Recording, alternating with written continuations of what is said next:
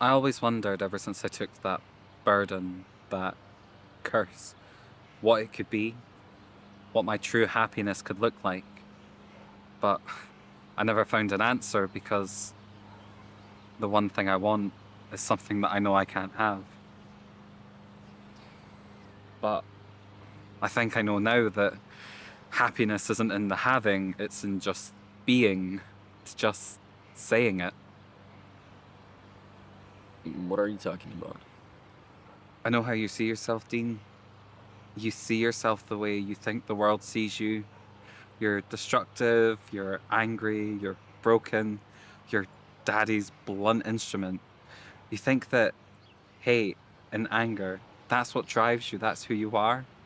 It's not. Everyone who knows you sees it. Everything you have ever done, the good and the bad, you have done for love. You raised your little brother for love. You fought this whole world for love. You're the most caring man I know, the most selfless, loving person that I will ever know.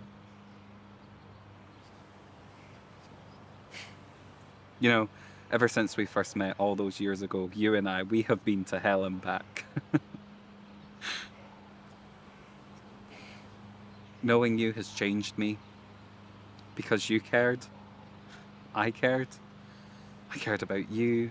I cared about Sam. I cared about Jack. I care about the whole world because of you. You changed me, Dean. What doesn't sound like a goodbye? Because it is. I love you. Don't do that. Goodbye, Dean.